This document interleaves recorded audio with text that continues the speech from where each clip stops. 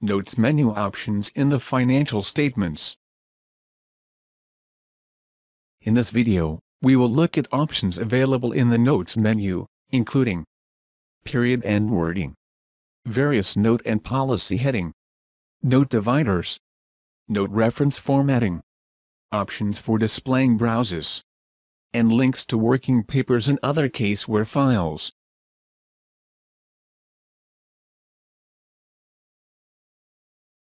To access the options, open the Settings area by clicking on the Settings folder icon.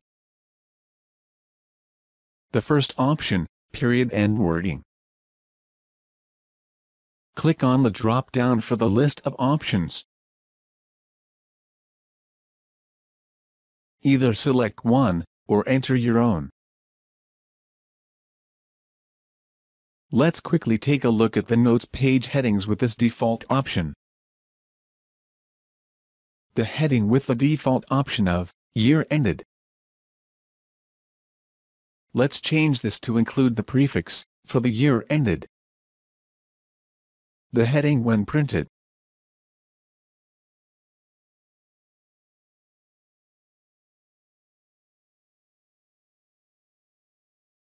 The first available option for the note headings is bolded, or unbolded. They are set to unbolded. Click to switch the setting. With it now bolded, let's quickly take a look at the difference in appearance. Headings unbolded. And now bolded. The next setting is upper or lowercase text. The headings are set to uppercase. Click on the button to switch to lowercase.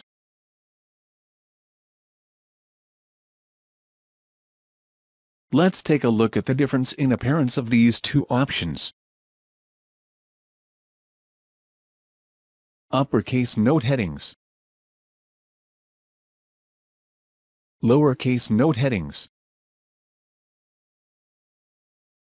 There are two options for the policy headings. The first is font and underline style. It is set to unbolded with underline. Click on the drop-down to change styles. For this example, select bold and italics with underline. Let's take a look at the difference in appearance. The appearance before the change. The appearance after. The second option for the policy headings is numbering. Click the button to switch between unnumbered and numbered. Let's take a look at the presentation. Policies not numbered. That are now numbered.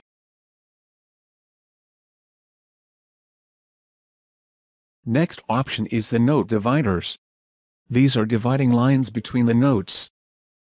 They are presently on. Click to turn them off. Now that the dividers are off, let's take a look at the difference in presentation. The statements in form mode, with the note dividers on. A print preview.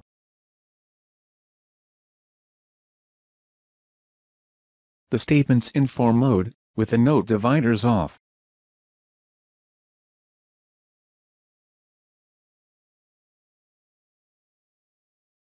Next are the note reference format options. For single references, the default text before the note reference is bracket note. Click to view other options. You may choose from these, or enter your own custom text. The default text after the note reference is a closing bracket. Click to see the available options. In this case, it is only a closing bracket, or a blank space. You can enter your own Custom text. For plural references, the default text before the note reference is bracket notes. Click for other choices. Choose from these, or enter your own. Next is what appears between the note references. The default is a comma. Click on the drop-down for a list of the available options. Make your selection. What appears before the last reference? The default is a comma. Click for the list. Choose one or enter your own. Lastly, what appears after the last reference? The default is a closing bracket. Click to view the list. Choose from the list, or make your own. Now let's take a look at these note references on the balance sheet. A single note reference. Plural note references. Let's try different wording for the note references. Click on the drop-down to make another selection. Select the bracket C note option. Click for plural references. Click the second line. Let's see how they appear on the balance sheet. Modified single note reference. Modified plural note. The next option is to include, or exclude, all accounts with a zero balance from being displayed in the browse window. When linking a line in the note to the trial balance, click the drop-down. If you wish to include zero balances, change the selection. Now let's take a look at these two options in the browse window.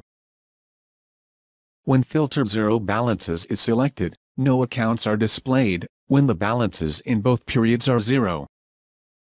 When Show Zero Balances is selected, all accounts are displayed, including those where the balances in both periods are zero. If you experience any issues with launching these browse windows, you can use this button to reload the browses from the Resource Center. Lastly, you can adjust the settings to link notes to external entities, external CaseWare files. Click on the link to Jazzit Working Papers drop-down to change the selection.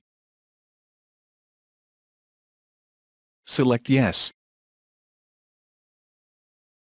You can then specify which external entities you wish to be able to link to.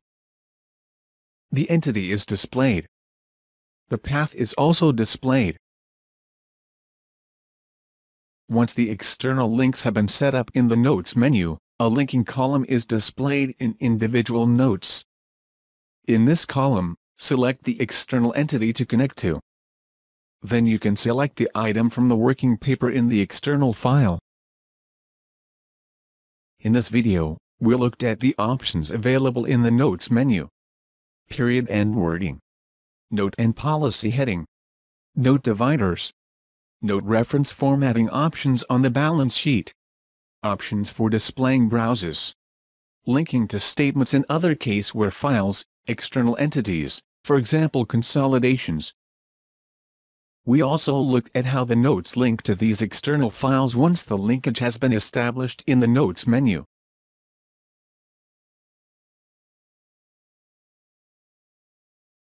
CaseWare should be easy. Find out how. Visit us at jazzit.com.